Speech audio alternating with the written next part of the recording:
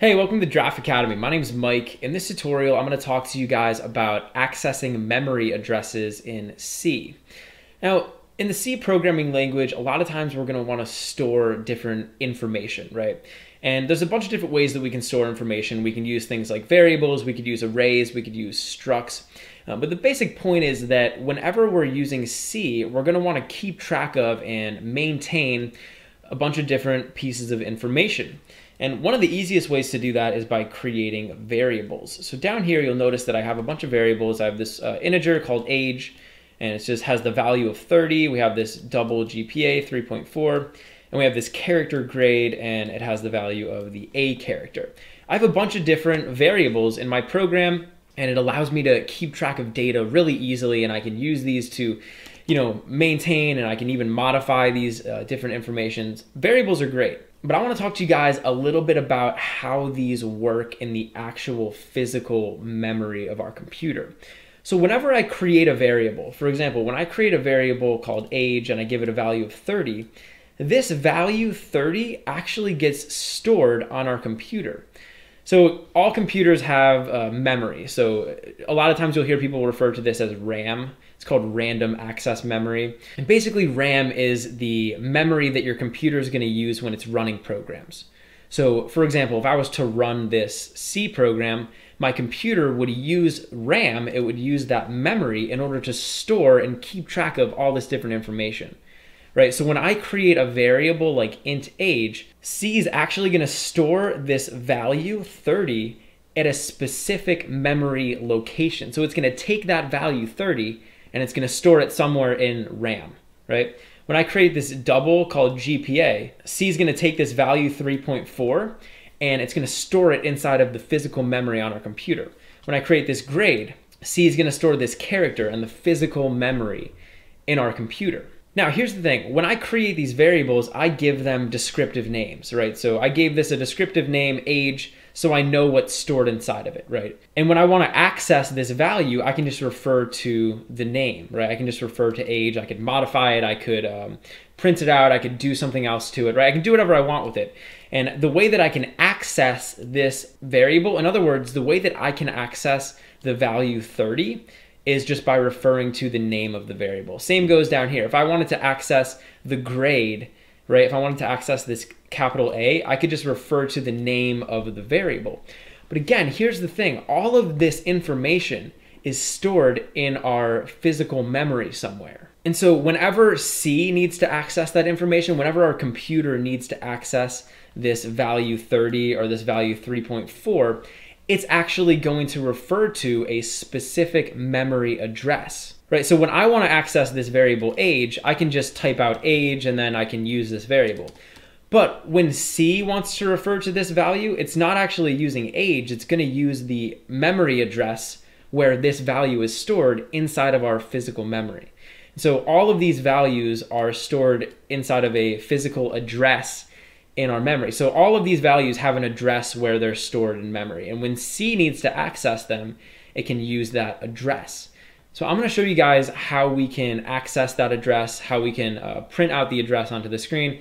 And basically just wanted to give you guys an introduction into what memory addresses were. So down here, I'm going to say printf, and I'm going to show you guys how I can actually print out the physical memory address where each one of these values is stored on our computer. So down here, if I want to print out a memory address, I need to use a % and a P. So normally if I was just going to print out like a number, I could say like %D or I could say %C for a character. When we want to print out a physical memory address, we're going to say %P.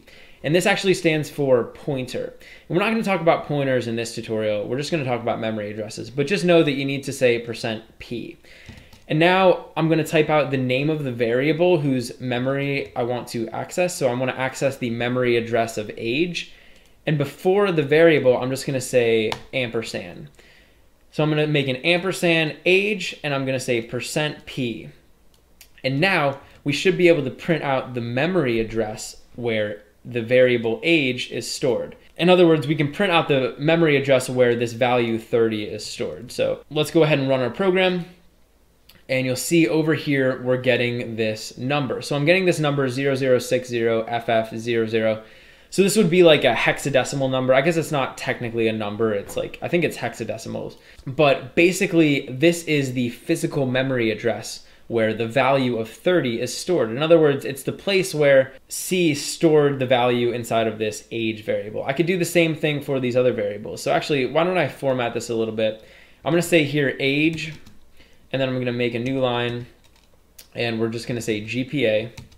And again, I'm gonna print out another one of these addresses, and we'll do one for grade, and we'll print out the address. So now I can just come over here and I can sort of modify this a little bit. So I can just say GPA and grade. And you'll notice for each of these, I'm using this ampersand before I type out the name of the variable.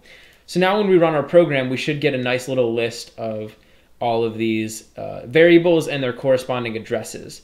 So you'll see over here, we have age, and it's stored at memory address 0060FFOC. GPA is stored at this memory address, and grade is stored at this memory address. So if you were to like go into our computer or go into my computer and go to memory address 0060FF0C, that's actually going to store the value of 30. It's going to store the value that's inside of that age variable. If you were to go to this memory address, you would see the value inside of GPA. If you were going to this memory address, you would see the letter, which was a capital A. So basically, all of these variables are stored at different memory addresses. When I want to access the information in the variable, I can just refer to the variable's name. So I could say age, or I could say GPA. But when C wants to access the information in the variable, it has to use these addresses. So C would use this address, C would use this address, and this address.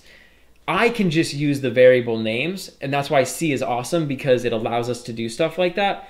But when C and when our computer wants to access these values, it has to use these memory addresses. And so that's why these are useful. And when we're programming in C, it can actually be pretty useful to be able to know the addresses, like the actual physical addresses of these certain variables in memory. So a lot of times in C, when we want to work with these variables, we can just refer to them by name, and we can do all sorts of stuff with them. We can access them, we can modify them. But in other circumstances, we're not just going to want to be able to access the value, we're also going to want to be able to access their physical memory address. In other words, we're going to want to be able to know like what that address is, and we can use that for a bunch of stuff. And in future tutorials, I'm going to talk about why that can be useful. But for now, I really just wanted to kind of give you guys an overview of what memory addresses are, how we're using them in our program, and how we can print them out. So again, I just use this ampersand, and then I type the name of the variable, and I use this %P to print it out. Hey, thanks for watching. If you enjoyed the video, please leave a like and subscribe to Draft Academy to be the first to know when we release new content. Also, we're always looking to improve, so if you have any constructive criticism or questions or anything, leave a comment below. Finally, if you're enjoying Draft Academy and you want to help us grow, head over to draftacademy.com/contribute and invest in our future.